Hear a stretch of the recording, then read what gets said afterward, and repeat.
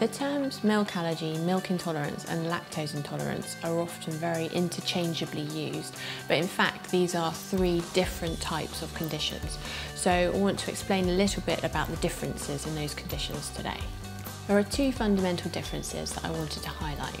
First of all, that milk allergy and milk intolerance are immune system mediated, which means they produce an antibody, so IgE for allergy and IgG4 for intolerance. However, in the case of a lactose intolerance, this is actually a deficiency of the enzyme lactase, which is required to break down lactose in the milk.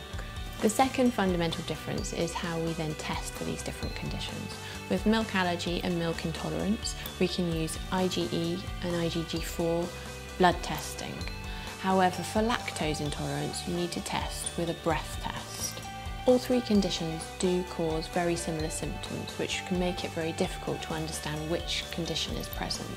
The type of symptoms we're looking at are bloating, cramps, vomiting or diarrhea, which makes it very difficult to understand which condition you actually have. It is important to note though that milk allergy is the only condition that has the potential to be life-threatening. If you suspect that you may have one of these conditions but you're unsure which one and whether Lifelab testing can help, please do get in touch with our nutrition team.